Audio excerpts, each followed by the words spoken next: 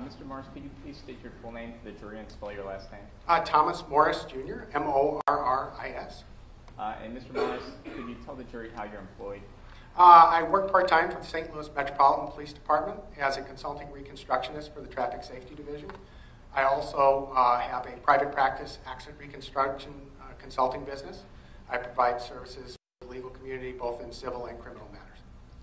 And Mr. Morris, how long have you been doing accident reconstructions? Since 2000.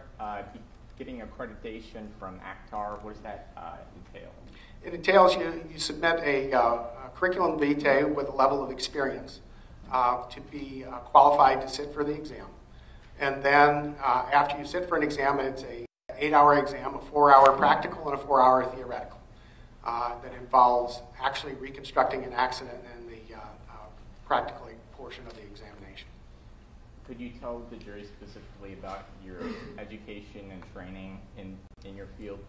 I attended the Northwestern University Center for Public Safety back in 1998.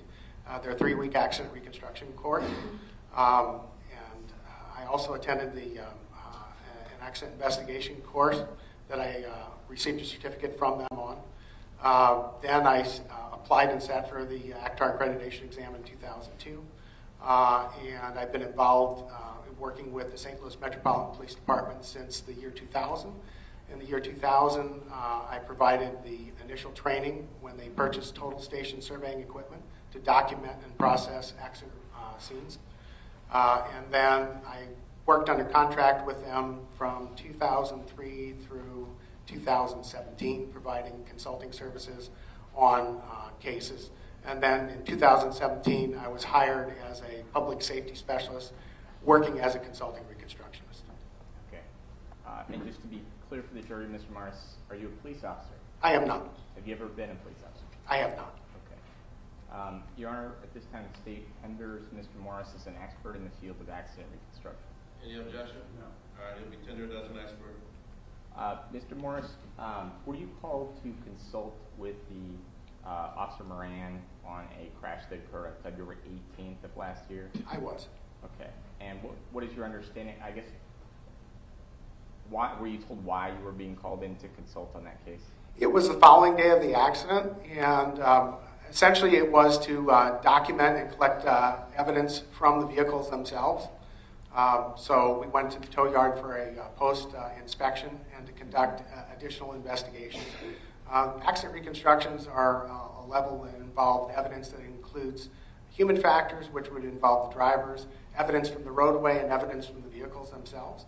I was not called to the scene that evening, but after it had occurred, I was requested to come in to help process the remainder of the evidence by examination of the vehicles and looking at the data that would be recovered from the vehicles. Okay. And how did you begin your work on this case? In this particular case, the first thing that we did was to recover the airbag control module data, which is typically the one thing that we would try and do on every particular case that the data is available. It's over time, in my experience, it's been very reliable and a reliable source of information to allow us to understand how a collision occurred and the events leading up to the collision. Okay. And Mr. Morris, did you were you present at a meeting at the Circuit Attorney's Office in February of this year when data was re-downloaded from the 2 airbag control modules seized in this case? I was. Okay. Was any error indicated when that download was performed? It was not. Based on your training and experience, was there any indication whatsoever that the data was compromised or corrupted? No. Have you reviewed the report? So after that data was, after the airbag control modules were re-imaged, and that was placed into, that was put into the Bosch tool, did you review the reports generated by that tool? I did. Okay. And was there any indication that the reports for either airbag control module were unreliable or were indicating an error? No. Okay. While this is fresh in the jury's mind, I want to call your attention to what was previously admitted as State's Exhibit 29. This would be the report relating to the airbag control module for the Audi. Take you to the first page. Are you able to see that on the screen? Yes. Mr. Morris?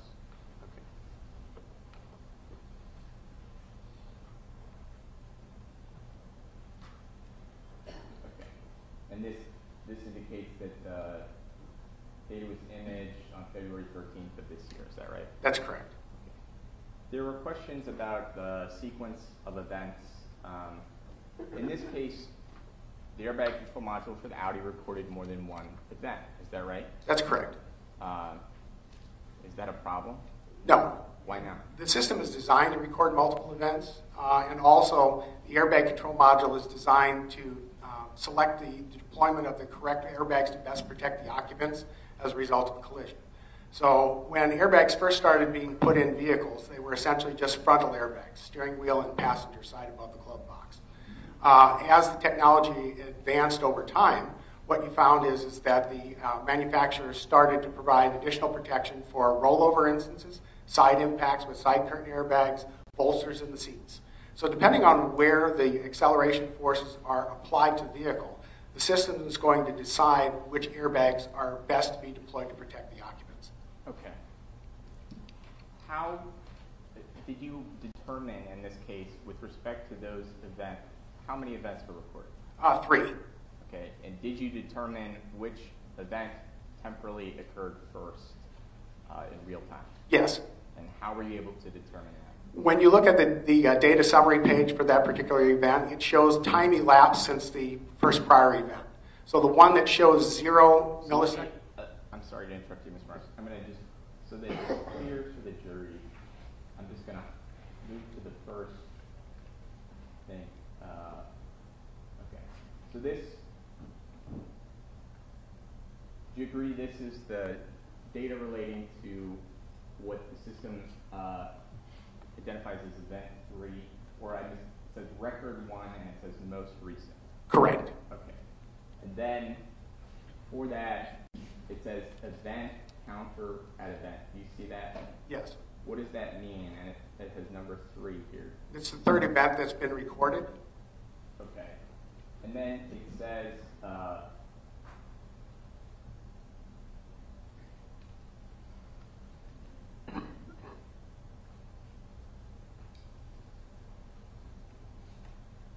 is there anything in the report that indicates how long the time has elapsed since? Yeah, I believe it's the, if I can see well enough, it's the fourth line where it says time from initial event to current event. So the initial event would be the first event that it recorded, and that's reading 1,574 milliseconds. A millisecond is just 1/1000th of a second, so we're looking at 1.5 seconds or so. Okay.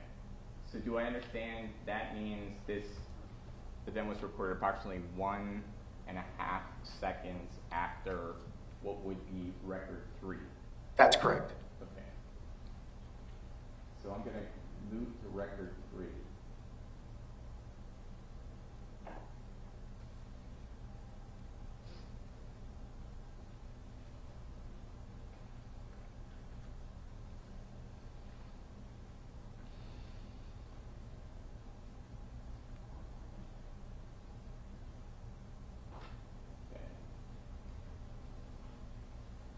And on this page, at the top row, it says for event counter at event, what is the number reported there? Number 1.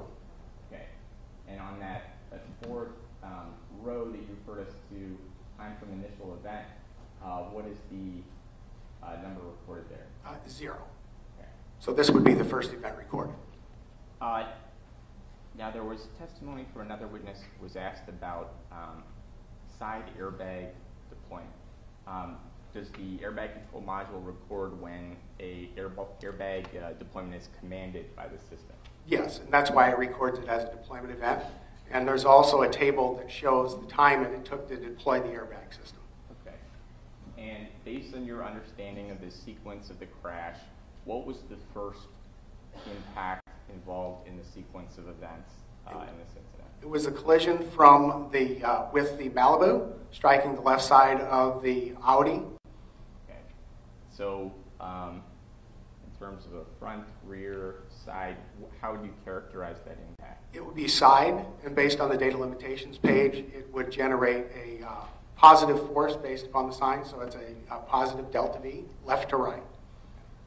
And based on your training and experience, what, if any, airbag would you expect to be commanded to be deployed in that event? Typically, it would be on the side where the occupant was, which would be the driver, and the side where the force is being acted upon, so the driver's side. Okay. So, moving now,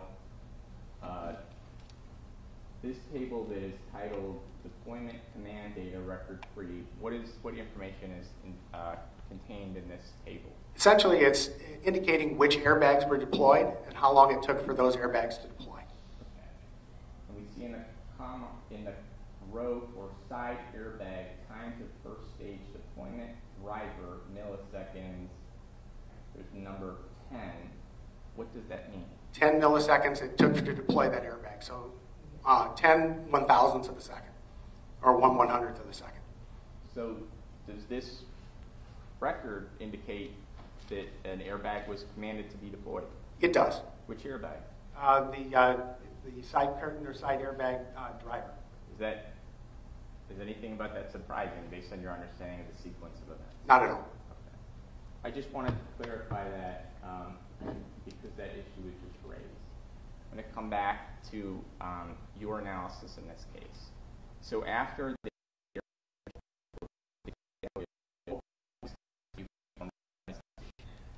anytime you recover airbag control module data, part of the first paragraph of almost every report that you would produce using the tool will indicate that the data should not be relied upon in and of itself in a vacuum. In other words, whatever data is recovered needs to be compared to the other data that's recovered at the scene, the evidence in its totality, which would include roadway evidence, it would include the damage to the vehicles, it would include witness testimony, it would also include any video evidence from surveillance.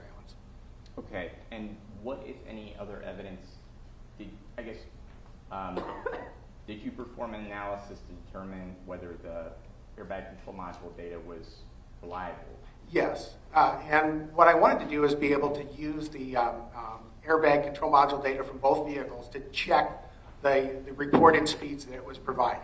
So in this particular case, I used a traditional conservation of linear momentum technique in order to determine the impact speed of the Audi. So we were calculating that using the data that we recovered from the Chevy Malibu. So we used that impact speed. And in other words, if we can use the impact speed of two independent recording devices and it provided a range that was consistent with the reported speed from the Audi, we would have a higher degree of confidence in the data that it was providing. I also conducted a... Hold on one all right. second.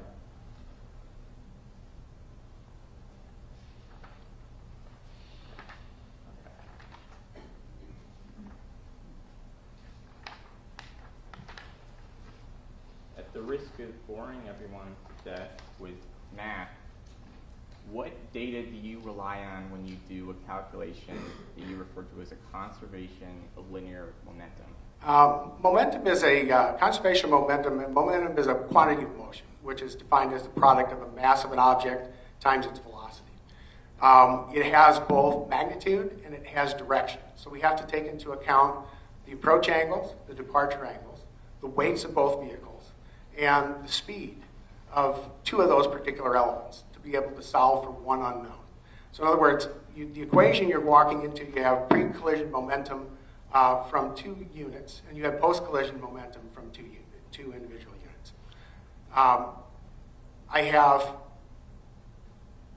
essentially three unknowns. I can only solve for when I have two unknowns, so I have to zero out one of the elements, which I can do by adjusting the angle using trigonometry. And I know I'm not supposed to bore you, but... And then I'll stop you there, Mr. Yeah. Okay. Does that calculation rely on data from either airbag control module? The momentum calculation does. Okay. And essentially what I'm using is the reported pre-impact speed of the Malibu to calculate what the speed would be for the other vehicle. Since those two modules do not communicate with each other, if I use the reported speed of the Malibu and it gives me a range of values that is consistent with the reported speed of the Audi, I have confidence that the reported speed of the Audi is accurate and correct. So, if I'm understanding you right, you don't rely on data from the Audi's airbag control module. You look at just the data from the Malibu's airbag control module, and then you put in the weights and do your calculation, and then see if that range of speeds calculated is consistent with the data from the Audi. Is that fair? That's correct. Okay. In addition to that calculation, did you perform any other kinds of calculations to determine a range of speeds? We also looked at a conservation of energy analysis, which does not require direction. So what we're looking at is both objects that are moving as a result of their motion possess what's called kinetic energy. As a result of a collision, that kinetic energy in a closed system is conserved. So it never gets larger, it never gets smaller, it just gets transformed into different types of energy. In this particular case, in a collision, you have some go into the permanent deformation of the vehicles, some go into heat, some go into noise, and then there's post-collision movement of both vehicles to rest. Okay. Using that method, were you able to calculate a range of speeds for the Audi? Yes, I was. Okay. Did you use any other methods to calculate a range of speeds for the Audi?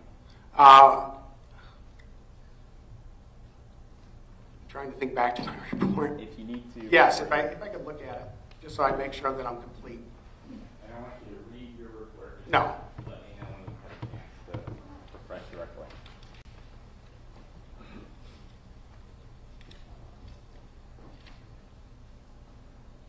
Okay, so we had essentially 3 different methods that we used to validate the data from the ACM. So the ACM data appears there. We use conservation of linear momentum using the reported speed of the Malibu to calculate the range of impact speeds for the Audi. And then we also use Virtual Crash 4, which is simulation software. I input the values of that were reported by the ACM to compare the post-collision movement and direction of the vehicles, and I got reasonably consistent movement with the physical evidence, or what that was identified by the physical evidence at the scene. Okay. I want, with respect to each of those methods that you described, for each of those methods in your field generally regarded as reliable. Yes. It's a reliable method to calculate vehicle speed. Yes. Okay. So with respect to, I want you to tell the jury for each calculation what was the range of speeds calculated for the Audi. Using Virtual Crash, our range of values were 44.9 to 45.1. The airbag control module, when you take into account the known precision rate of plus or minus 4%, that range was 43.2 to 46.8. Evaluating conservation of energy and crush, the range was 42.7 to 49.2, and conservation of linear momentum was 41.2 to 66.9 miles per hour. And just, what was the lowest speed that you calculated using any of those methods on the low end of the range? Conservation of linear momentum at 41.2 miles per hour. And what was the highest speed that you calculated using any of those methods? Conservation of linear momentum at 66.9. Okay. And the data from the airbag control module, it fell within the range of all 3 of those ranges, is that right? That's correct. And that was, what was the speed indicated at impact for the Audi? From the airbag control module was 45, I believe. Okay. Did you use, so there was a conversation, I guess there was testimony earlier about using video to estimate speed. In your field, are you familiar with methods available to use video to estimate speed? Yes. Okay. Did you do that in this case? In this particular case, no. The best video that we had available to us, the events happened in the periphery of the video. So if you've ever looked at surveillance footage or cameras, you understand that in order to capture a wider field of range, it has sort of a fisheye effect where there's distortion around the edges. So in the area that we would need to measure, we would need essentially very specific measurements to make the correction to the camera parameters in order to correct for that distortion. Based on your training and experience, was there video available in this case that could be used to reliably estimate the speed of either vehicle? In this particular instance, with what we had available at the time, I would say no. The information, what you have to understand is the further you get away from the camera, the pixel size represents a larger value or dimension. So that if in front I have, say, maybe 1,000 pixels per foot, each one of those pixels represents 1/1000th of a foot. The further I get away from the camera, that pixel might represent a whole foot itself. So if I'm off by a pixel, then my error rate increases the further I get away from the camera. And in the camera view that we were examining that had both vehicles, or had the vehicle approach from the Malibu going northbound and showed the collision site and the post-collision movement of the Audi, it was too far away to reliably place the analogs of the vehicles in the correct locations to calculate speed. Okay. And I think there were questions, though, about the reference to video in the reconstruction report. You did refer to video evidence in your report, is that right? That's correct. And you did use the video in other ways to corroborate the airbag control module data? Yes. Okay, and how did you use the video then? Using the pre-crash data, it reports both time and velocity. So if you remember back to the word problems back in your algebra class, if you drive 60 miles an hour for 1 hour, you've traveled 60 miles. So essentially what we can do is we can take the data that is being reported in the pre-crash data from event 1. It records a speed and it records an elapsed time. We model that as a curve on a graph, and then the area under the graph tells us how far that vehicle has traveled in that 5 seconds. Okay.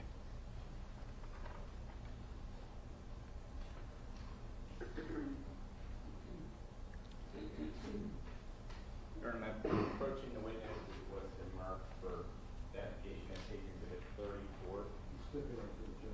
All right, be admitted for stipulation. And Mr. Morris, for the jury's benefit, could you tell them what State's Exhibit 34 is? Essentially, in order to visualize the data that was being reported by the airbag control module of both vehicles, I created a simulation using Virtual Crash 5.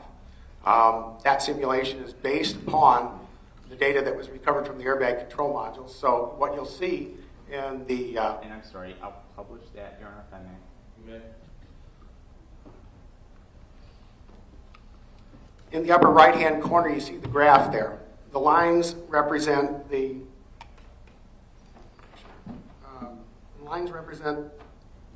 data that is being exported from Virtual Crash. So once I created the simulation, I exported the speed versus time data. And then the dots that appear on those particular graphs are the overlay of the data that was recovered from the airbag control module. And this way, you can be confident that what you're observing in the visualization created in Virtual Crash 5 is essentially what the data is representing inside from the airbag control module reports. Okay. We saw when we looked at the report generated from the airbag control module, there was brake input 1.5 seconds before impact. Is that fair, approximately? I believe so. Okay. Is that represented by that dip here? That's correct. Acceleration. Okay. And then this is consistent, just to make this simple, that's consistent with the final reported speed at impact for the Audi, is that right? That's correct. Okay. And the other curve, this line that represents velocity for the Malibu, is that right? That's correct. Plotted over the same period of time. Yeah, both record 5 seconds of pre-crash data.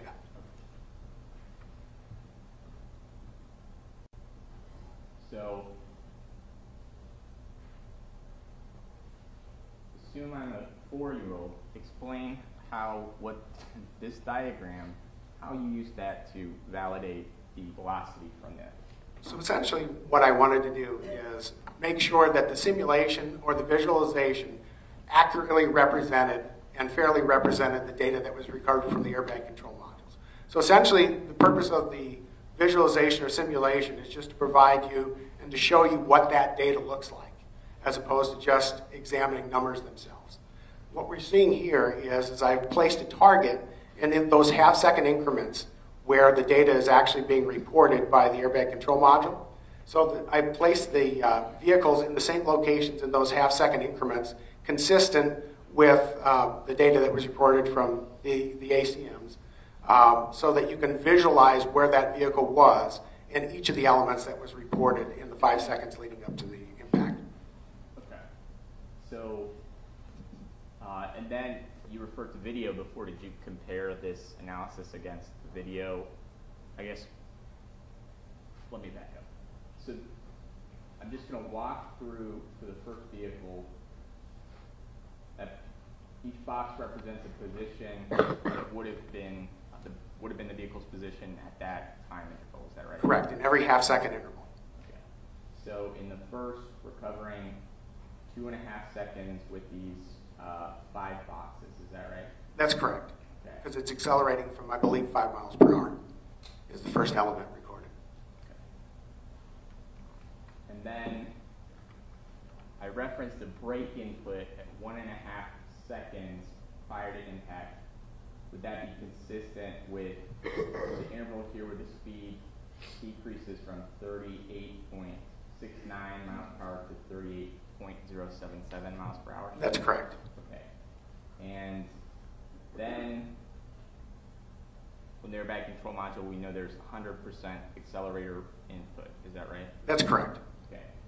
So is that consistent with the velocity then increasing in the next half second to 41.69 miles per hour? Yes. Okay. And then at impact, you have 44.768 miles per hour. Right. The reported speed was actually 45, plus or minus 4%. It falls within the range of accepted values for the airbag control module precision. And then, with respect to the Malibu, each box, again, that represents half a second interval. Is that right? That's correct. And velocity for the Malibu is consistent for the first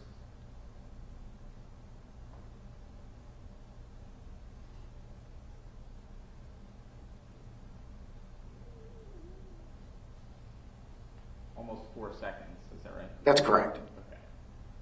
And then the velocity decreases until finally it's 26 miles per hour at point of, or I guess the last data we have is half a second. That's correct. So we extrapolated that data to continue to deceleration at the same rate to calculate the impact speed at 26.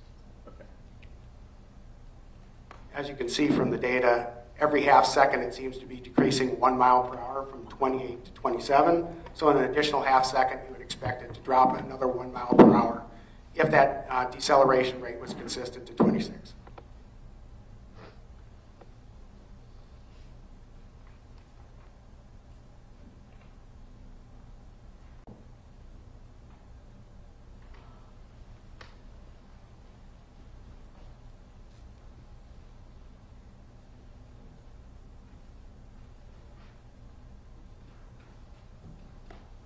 Mr. Marks, I'm handing you with the mark for identification as case exhibit 36. Could you tell the jury what that represents? Essentially, since we know the area of the impact of the vehicle and the distance traveled, we can also, since we were able to calculate the entire distance traveled over the 5 seconds leading up to the collision, we can calculate the distance traveled between any of the segments over that 5 second range. So in other words, from the impact location to where the brake was applied and where the throttle was applied, we can calculate that distance. And what this element shows is where the...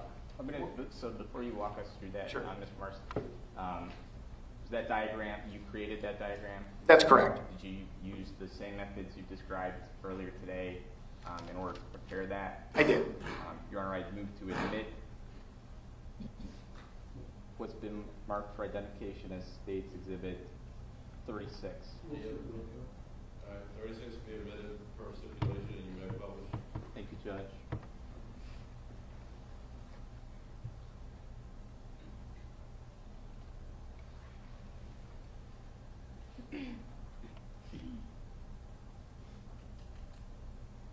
Okay. So can you orient us on this,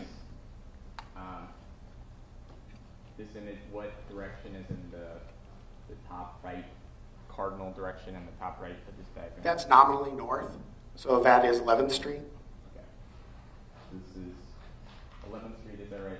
Yes, And this would be St. Charles Street here. that's correct, going westbound. And now, I'm sorry, I interrupted you before. Can you walk us through what is indicated on this diagram, what these represent? So using the pre-crash data, the reported speeds versus time, I was able to calculate the distance from the impact location, which is time of 0, where that vehicle was when the events occurred leading up to the impact. The two events that we were interested in is when the brake was applied and when the 100% throttle was reapplied after the brake. And in this particular instance, the brake was applied approximately 89 feet from where the vehicle was located at impact.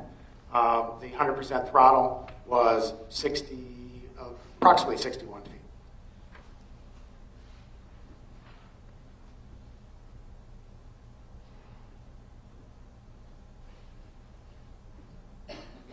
Mr. Morris, I'm showing you what's been marked by identification as being included.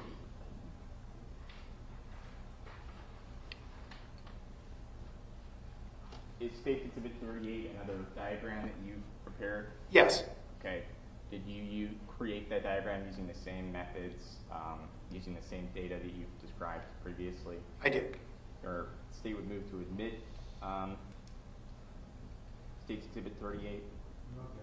All right, be admitted, you may publish.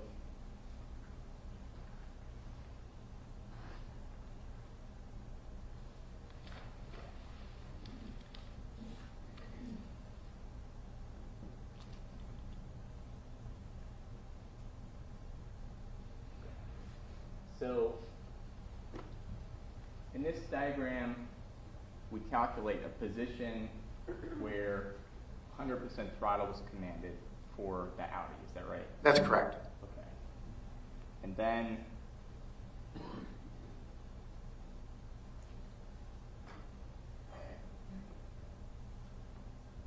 in this diagram, what do we see? What does that yellow line represent? I see it as a green line, so I'm sorry. but if you're referring to the line going across, essentially we took the cloud data that was recovered at the scene from using the Leica P40 scan station, created a 3D model, and it placed the position of the building that's on the southeast corner of the intersection, which would have served as a side obstruction to both vehicles approaching the area where the collision occurred. Since we know the time and distance, and we know the relative positions of the vehicle based on the fact that they arrived at the collision point at the same time, we were able to work backwards to determine at what point in time a vehicle approaching westbound on St. Charles would first become visible to a driver that was proceeding northbound on 11th Street. Okay. And then this green line is projected from the windshield of the Malibu, is that right? That's correct. But we would use the same angle if we wanted to project the view from the Audi. We would just have to offset it. Is that right? That's correct. It would be the angle would be a little bit different. What I wanted to illustrate here and examine is the response of the driver that was operating the Malibu that was proceeding northbound. Okay. So what I did was I took the angle to the very front of the car, which would be the first portion visible. Okay. And specifically, why was that? Why did you want to consider that issue? Essentially to evaluate the response of a driver that's approaching northbound to see whether or not the response was reasonable based upon a normal response time compiled from research. Okay. And based on your calculation, did you form an opinion as to whether the driver of the Malibu could have reacted in time? Based upon the research, eccentricity lengthens the response time. So in other words, the further away an object is from straight ahead, the longer it takes to respond to it. In this particular case, you can see that the angle is not directly ahead of the driver of the Malibu. They would have to look in that direction, so it actually increased the response. In comparing it to published research and making adjustments for the conditions of this particular case, the mean response time will be no response at all. So essentially, this event where the first line of sight would have occurred approximately 1.1 second prior to the collision, there wouldn't have been enough time for a driver to have responded to this particular circumstance. Okay. And I want to just comparing this to the data that we have about when 100% throttle is commanded. Do you have, so using the same 3D model that you created, did you form an opinion as to whether the Audi would have had view of that roadway at the point that 100% throttle is commanded? I didn't specifically, but in the area that we're looking at, certainly the line of sight would have existed for the Malibu at that point. It would have been a short time after that the vehicle would have been visible to the operator of the Audi. Okay. And then I think we'll come back to that later with the recreations.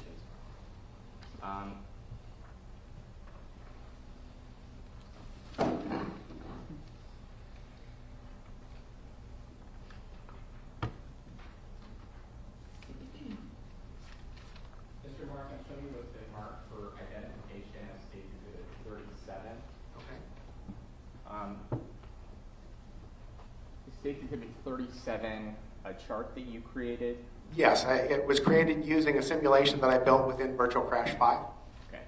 And that chart plots the actual acceleration rate of the Audi plotted from airbag control module data. Is that correct? Yeah, the slope of the line is the acceleration. So it's actually a plot of velocity versus time. Okay. Velocity being The y-axis the vertical. y-axis. Vertical. Okay. And then what is the other line that's plotted on there? What does that represent? The other element, what I wanted to do is for comparison purposes. Since the airbag control module data indicated that the vehicle was being operated for large portions of its 5 seconds of pre-crash at 100% throttle, what I wanted to do is compare it to a vehicle that would be accelerating at a more typical rate. So I modeled that using naturalistic driving study that was published under research that was conducted by one of the researchers was Jeff Mutar. So a naturalistic driving study is basically going out and observing an intersection where a stop sign exists, and then calculating the position of the vehicle versus time to calculate what a normal acceleration would be over different segments and evaluations. So what I did is I took the data from that particular study to model what a more typical acceleration would be. Okay. Mayor, at this time, the state would move to admit what was marked by identification as State's Exhibit 37. Any objection? All right, 37 will be admitted. You may publish.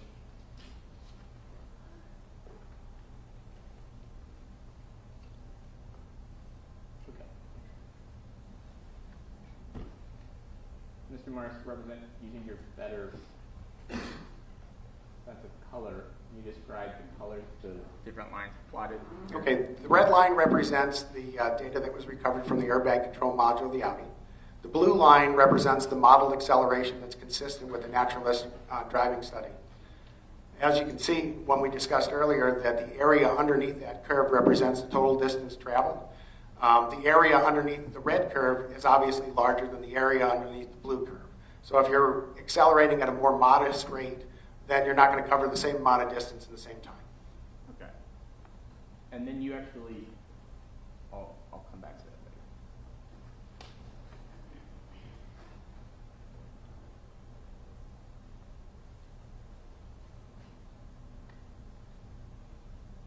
Mr. Morris, so based on the calculations that you described earlier, and the original reason that you were consulted in this case, did you have sufficient facts and data to determine whether the airbag control module data recovered from the Audi was reliable? In my opinion, it was reliable, essentially because it matched the remainder and the totality of the evidence that was collected.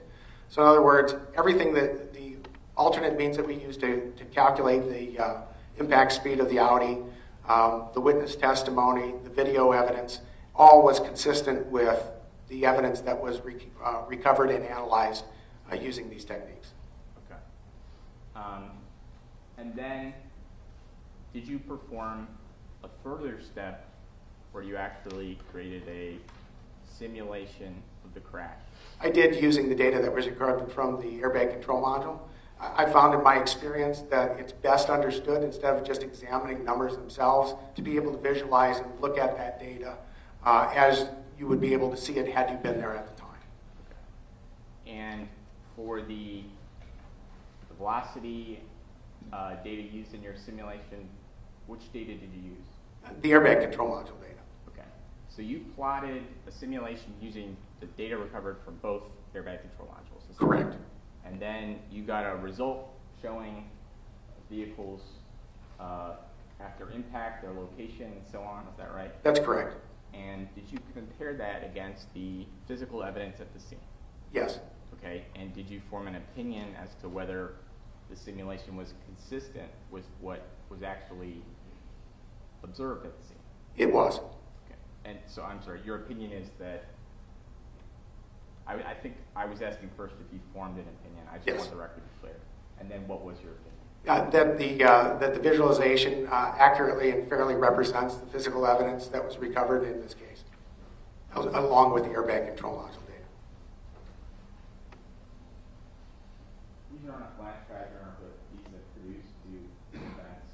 Marked as State Exhibit 169. That includes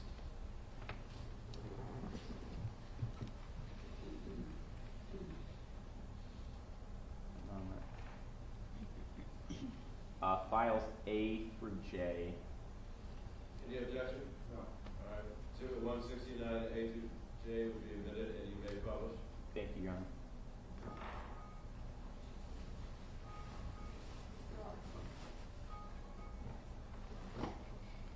Grab the phone, please.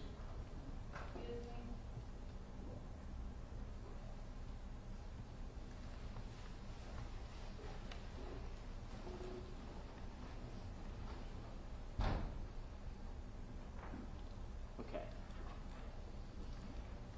First thing I'm going to show, Mr. Morris, I think because this is other data that you used, there are two animations called contact clouds. Can you describe how you created those animations and what they represent? Yes, we used a software that's called Dot 3D that's developed by Dot Product in Massachusetts. It uses the LiDAR sensor on iPad or iPhone and allows you to scan in full color and accurately dimension a model of a vehicle. So we went and we actually scanned the vehicles that were involved in the collision, and then we imported those clouds of data, which would include, I think we only used 25 million of the 100 million points that we had captured because it was essentially overkill. To create two clouds that we could then merge together in Cloud Compare for comparison to see how the vehicles fit together at contact.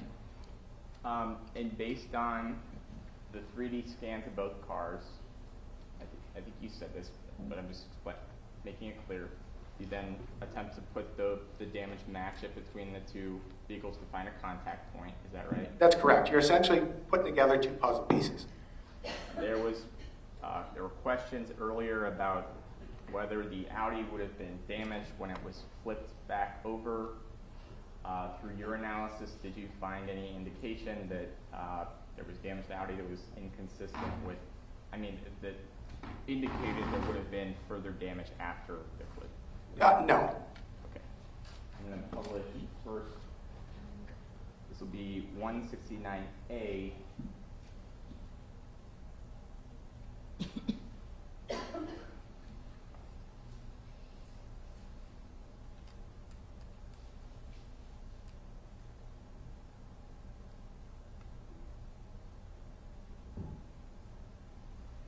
Okay. So, Mr. Morris, we see at the back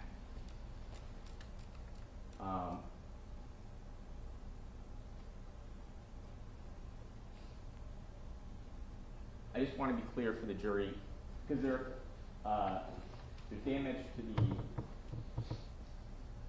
the right rear area of the Audi. Is that fair? That's correct. Okay. Through your analysis, did you come up with a hypothesis as to the source of that? As a result of the initial collision, the vehicle rotated counterclockwise with the back end rotating outwards to strike the parked Corolla with that portion of the vehicle. So this animation represents where the contact point would have been at the first collision. Is that correct? That's correct. Okay.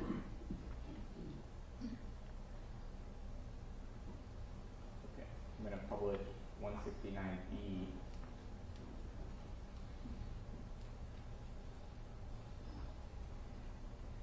All right. What do we see in this animation, Mr. Morris? Is a alignment between the damages for the right rear corner of the Audi and the left rear corner of the parked Corolla. I'm sorry, I think it went back to the first.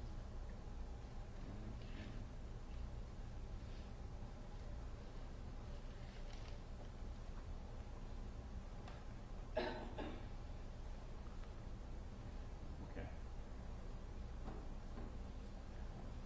And do you have an understanding during which collision it was that the victim was struck by the Audi? It would have been the one that was depicted by this animation. Did you review photographs from the scene that depicted tissue and blood at the scene on the Toyota Corolla? I examined the photos that were taken at the scene. There was also, that evidence was still present at the tow yard when we went to do our supplemental scans and photographs. Okay.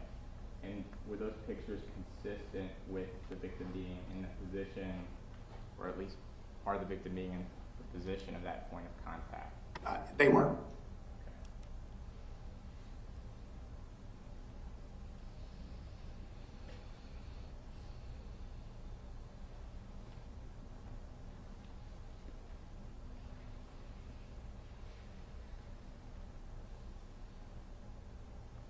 All right.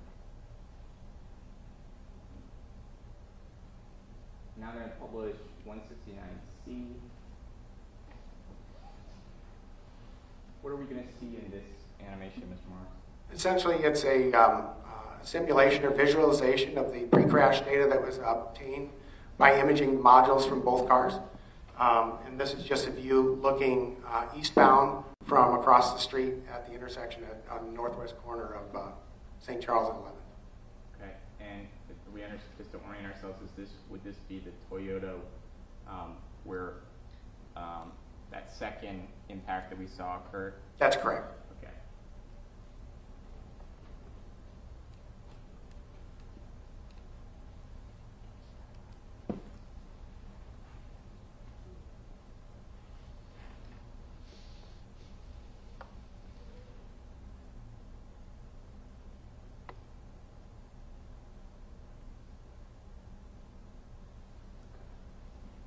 And then you created two other perspectives of the same simulation, is that right? At least two other perspectives. That's correct. Okay.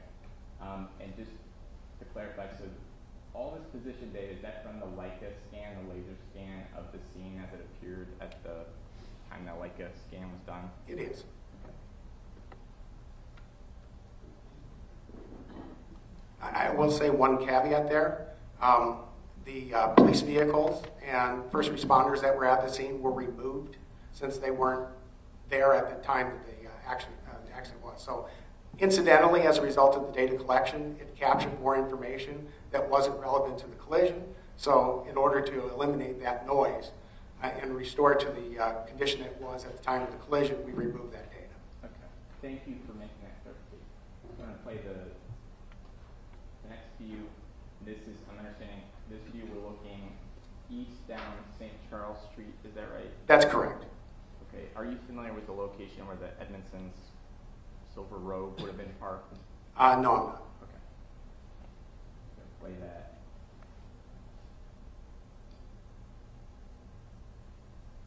Okay. Just so that the jury understands, you didn't input an animation or desired result for the simulation to determine where the Audi ends at this simulation, right? In Virtual Crash 4, I simulated and got consistent results, which appears in the page here. In this particular instance, it follows a path post-collision that is consistent with the video that was reported and also consistent with the initial simulation that I did using Virtual Crash 4. So, in the initial part of the investigation, all we had available to us to do the analysis was Virtual Crash 4. Since then, as a result of my private practice, I purchased and upgraded to Virtual Crash 5 to allow us the additional functionality. So essentially, post-collision, it's following the path that's dictated by the physical evidence, the tire marks that were left, the scrapes and gouges, and the pitch and roll moments that are identified in observing the video. Okay. But it's also been validated with the airbag control module data using 26 and 45 at impact speeds using Virtual Crash 4 that appears on my report on page. And so, Ms. Moore, I think you answered my question. I appreciate your clarification. Now, I'm going to move to publish E, which is marked as collision, E3.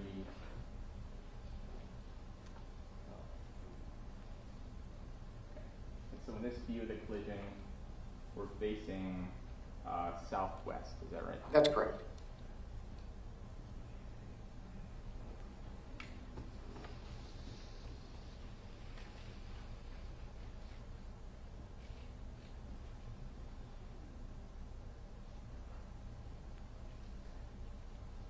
Now there are two other animations here.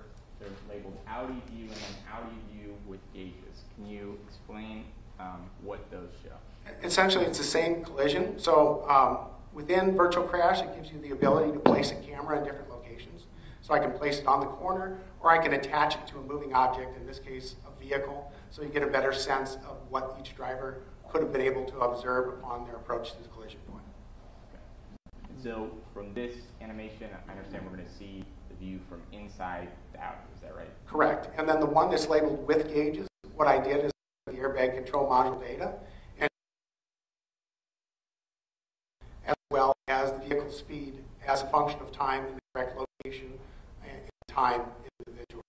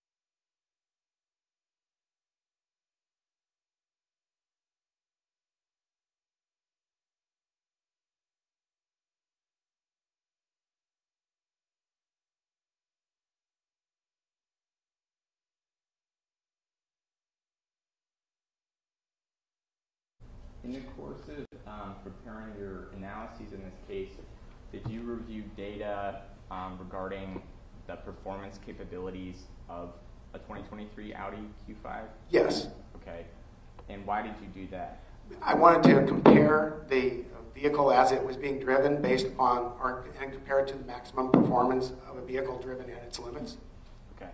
And can you describe for the jury based on your analysis, how closely that vehicle was being driven to its maximum performance capability? If you examine the pre-crash data and look at the throttle position, there's only a few of the elements present in those, I think 10 or 11 elements that are presented, where the vehicle throttle is not being commanded at 100%.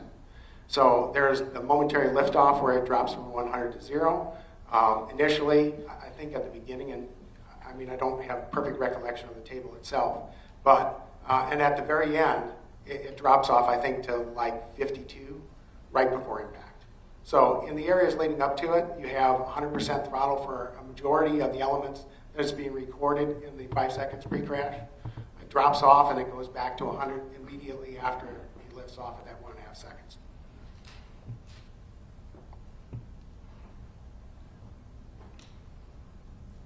I've published now 169H, and this would be the view in the simulation from the Malibu, is that right? That's correct.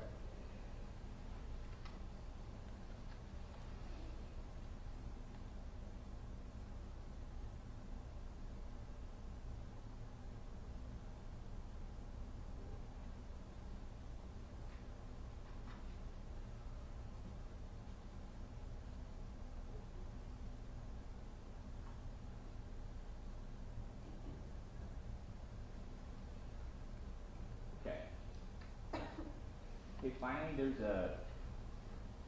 another animation here. It's titled Audi Normal Acceleration. Can you describe what that animation shows?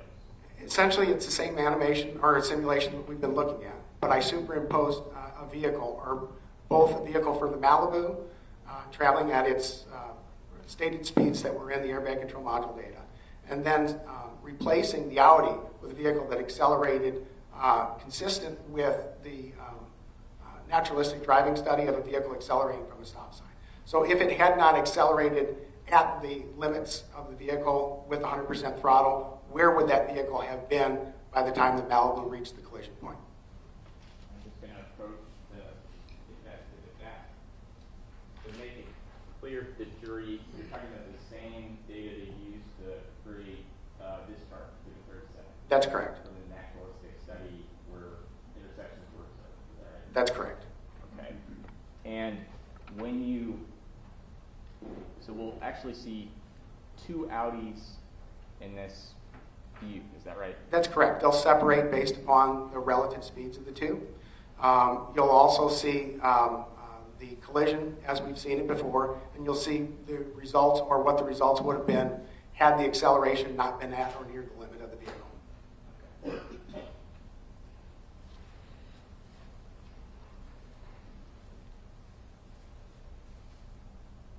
So at this point, this stopped.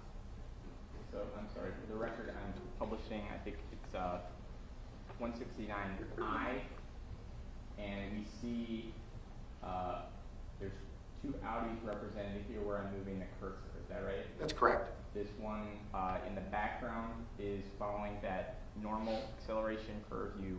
That's correct. Okay. And you'll see there's also a blue Malibu. That one, I did not model with any deceleration. I just had it continue on at a constant velocity of 29 miles per hour. Okay. So at this point, in the initial simulation projected over, the collision has already occurred. Is that right? That's correct. Whereas in the using the other vehicles, we can see collision is not going to happen with the second. That's correct. Even without slowing for the posted yield sign, the vehicle just proceeding through at a normal acceleration rate would have arrived at the collision point after the Malibu had already traversed the intersection. Okay. So my understanding is saying, even if the Audi didn't touch its brakes at all, as long as it wasn't pedaled to the metal, the crash would never happen. That's correct.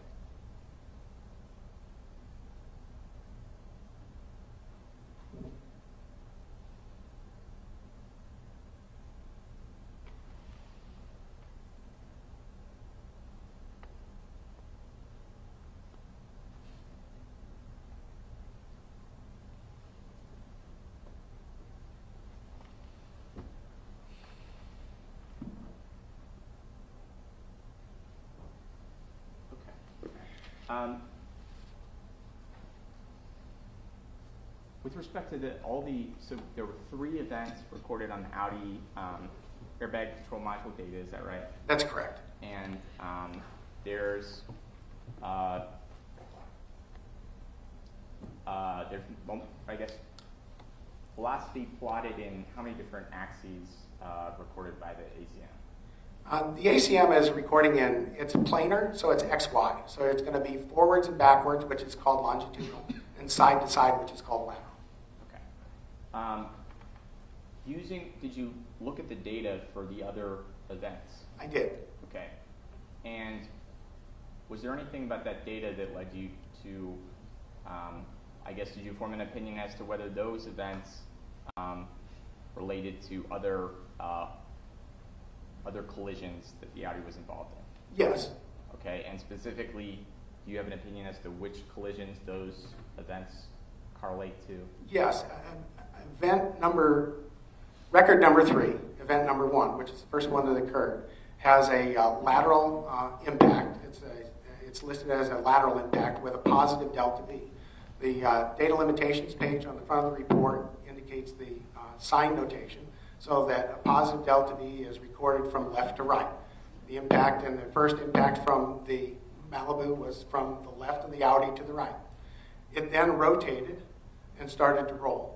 And as it rolled, it went sideways, so we had a lateral impact acting from right to left. That should be negative. It also recorded a negative lateral delta V for event number 2, record number 2. And then when you look at the last event, it shows as a frontal impact, but it also shows the rollover angle sensor. So when you examine the rollover angle sensor, you'll see that the vehicle is inverted, so the rollover sensor is 180 degrees, and we have evidence that the vehicle wound up upside down, sitting on its roof on the roadway. So all of that is consistent. It also shows elapsed time. So the elapsed time between the first event, which is record 3, and the second event, record 2, is 324 milliseconds. That's 0.324 seconds. The pre-crash data is recorded in half-second intervals. Okay? So until it reaches another half second, we're not going to see additional records. So the pre-crash data for event 2 and event 3 should be identical because not enough time has elapsed for it to record an additional record. When you take a look at event 3, it occurred 1.5 seconds, or 1,500 milliseconds after the initial event. With a 5-second reporting interval, or a 0.5 second reporting interval, we would expect 3 additional new elements. So you'll see a repeat of the data between events from the first event to the second event that's identical. The third event has 3 new elements at the bottom, and the top ones are consistent with what was reported before. So everything that's being reported is consistent with what we observed at the scene, with the order and sequence of the events that we observed. Mr. Morris, based on your review of all of the facts and data in this case, did you form an opinion about the cause of this incident? The cause of the incident was the initial impact with the Malibu as the vehicle proceeded westbound on St. Charles, failing to yield the right-of-way at the posted sign. Okay. Thank you. No further questions. Ross? We're going to get done with this witness and call it a day.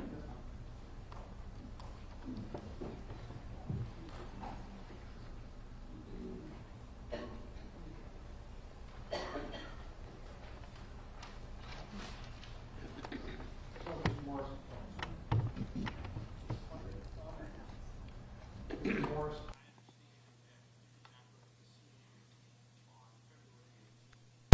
2023, correct? That's correct. Did you go with Officer Moran to remove the modules? I did. So you were there at that point, but you weren't there when he tested it, correct? You were only there when he actually removed the modules. I believe so. All right. So you don't know what care and control he took in evaluating the modules later? No. All right. So let's just say that that module that he was evaluating was not on a flat and level surface. The EDR information would be what? Corrupted? No. It shouldn't have been because the only way it could be corrupted is if it was not a locked event. So it wouldn't have been overwritten. In locked events, you wouldn't be able to override it, and it would have to be powered up at the time.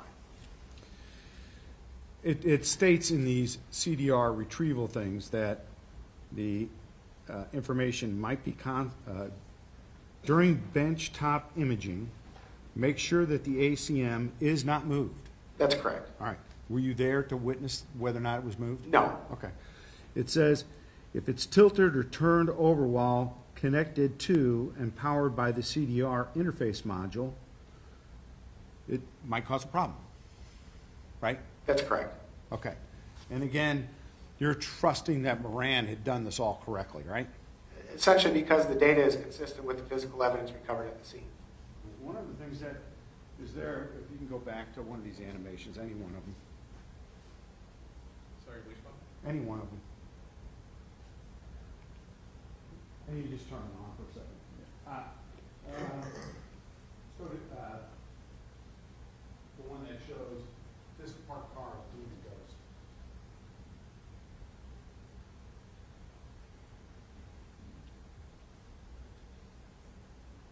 All right. You see the animation here? Yes. It's a bit of a misrepresentation, right? That's a real car, supposed to be there, not a kind of a ghost shadow thing? That's correct. It's an artifact of the way that the scene was scanned. Okay. It's not an X-ray machine, so it only sees the points that are facing it. So unless a scan was done on the opposite side of where that vehicle was, it wouldn't capture the other side of the All right. vehicle. And this animation and all these animations are done during the daylight hours, right? That's correct. We didn't try and represent the photometry of the lighting. All right. One of the things that's represented here is based upon the LiDAR information that you use, right? That's correct. Like the position of these cars. Yes. Did you look at the body camera videos? I did not. Do you know if there was a car parked at that yield sign? I'm going to show you what the mark previously looked at by Officer Moran. We're going to ask the witness to answer the question Sure. before he can show me. So you want to ask him a question first? Sure. You didn't look at any of the body worn camera? I did not. You didn't verify that diagram before you started your recreation? No. All right. So if you look at this, can you tell me whether or not you might actually see a black car sitting at that corner? There appears to be a car parked there. All right. I'm just referencing your animation here, which is based upon Moran's information. No car there. That's correct. In fact, if there had been a car there, the accident would have occurred here. You've got that Audi less than 8 feet away from that sign. In which direction? When it's headed westbound. Okay. It should be moved further to the left. The vehicle, standard passenger vehicles are approximately 6 feet in width. So he's parked at the curb. There still should be sufficient distance for him to pass. Well, should be. But how do we know the car wasn't here? Based upon the location of the physical evidence of the scene and the gouge marks and the location of where they wound up. So we're looking at the physical evidence recorded at the impact point. But we know the Malibu pushed that Audi to the right. That's correct. We also know that what you measured on the Audi, the apparent front end of the Malibu, the marks on the Audi are shorter than that of the Malibu. That's The whole correct. front end of the Malibu is not accounted for in that equation. In the contact point? Yes. Yes. So that would be considered what would be less than full impact. Less than full impact. Yes. So essentially a full impact is where the colliding surfaces attain a common velocity. So there'd be a full momentum exchange. In this particular case, because of the relative speeds of the vehicles at that angle, it's not unexpected. It's not unexpected, but also it could mean that the speed is higher. Because not all the energy was transferred. Some of it was transferred and pushed into a vehicle moving sideways. I'm not sure I understand the question. Sure, it's not a full impact because a lot of the energy from the Malibu was transferred into the Audi. essentially what you're looking at there is the relative crush of the two vehicles and the relative stiffness of the two colliding surfaces. So that would have to be something that you would take into account in your equation. And you did take into account some stiffness equations, right? That's correct. And one of the things that you did was you got an exemplar from Don Brown. Yes. And what year was that? I believe it was a year after this model year. Is that in your report? I don't know whether it appears in the report or not, but it's within the same model class, so it has the same dimensions and weights. But you believe that's what it was within a year? That's correct. Okay. And again, what your model here indicates is that the Audi was still on three wheels when it got hit. That's correct. How much energy does it take to put the Audi on one wheel? It depends on where the force is being applied and the movement of the vehicle.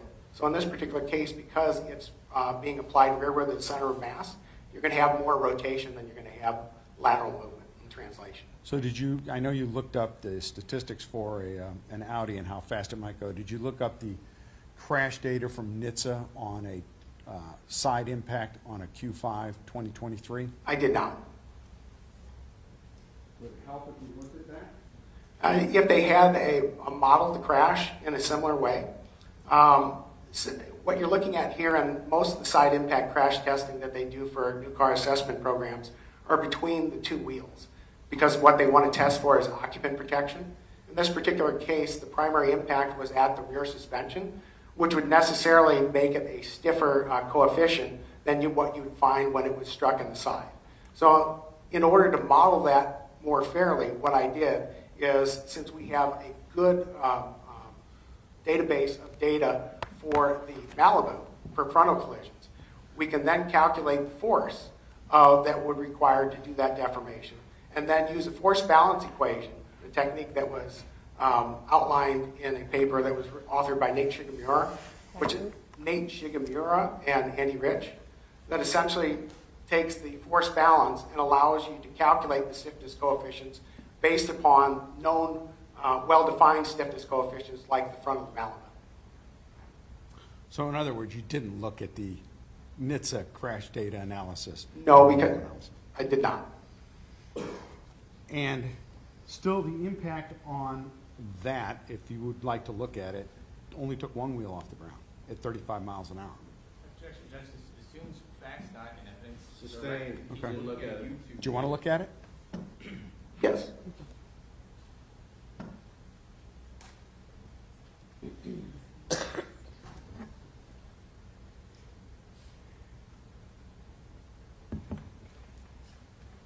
Mr. Deemer, can I see what you're trying?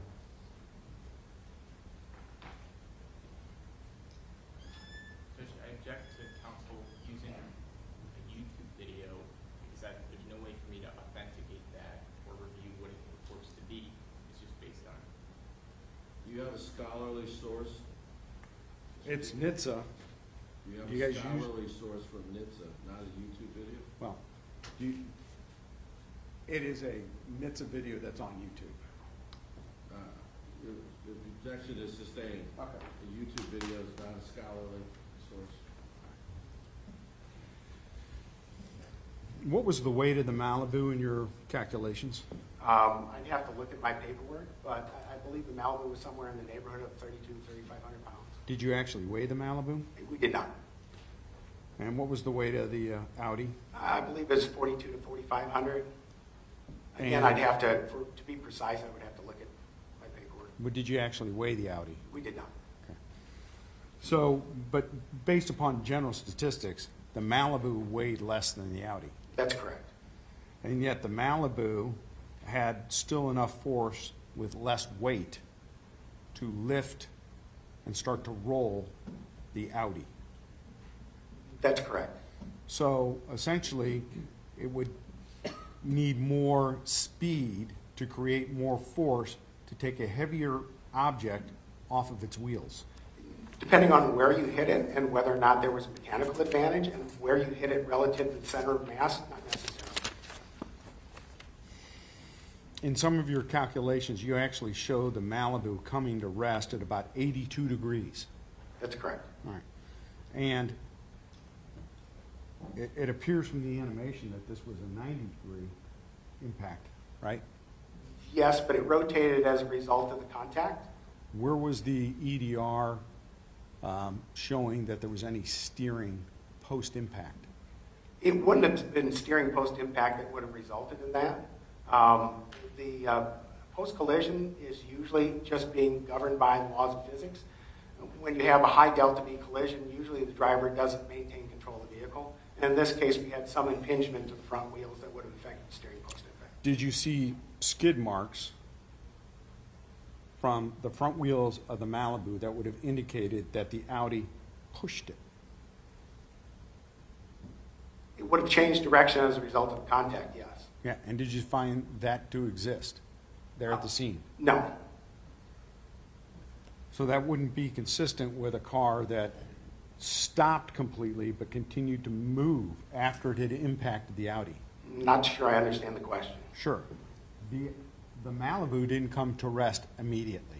That's correct. It continued forwards. So for a half a second, at least it continued to move. That's correct. And in that's when it went basically from what you're saying, 27 down to 0.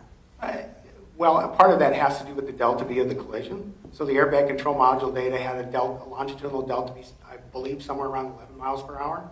So it would have gone from 26 to 15, and then would have slowed to rest, likely a result of some impingement of the damage on the front wheels. I don't remember seeing 15 on the EDR. It would not have been reported because it's post-collision, not pre-collision. Was there any post-collision information reported? No. So that's just a guess by you. Airbag control module data. I just wanted you to be able to answer. Hold on. If you're gonna object, you gotta yell it out. I just wanted him to be able to finish his answer. And he was Sir, finish your answer. Essentially, the airbag control module records two elements of data. Pre-crash data, which is 5 seconds leading up to the crash pulse, or algorithm enabled when the airbag control system wakes up and decides whether or not to deploy the airbag. Then it records a crash pulse post-impact, which includes up to 300 milliseconds of data, which involves the delta V, or the cumulative delta V, and the accelerations of the vehicle. So what records up to impact is the vehicle recorded speed. So whatever shows up on the speedometer is what is reporting back to the airbag control module. Post-collision, once the airbag is commanded to deploy or the system wakes up, all you get is the crash pulse data. It's no longer recording vehicle recording.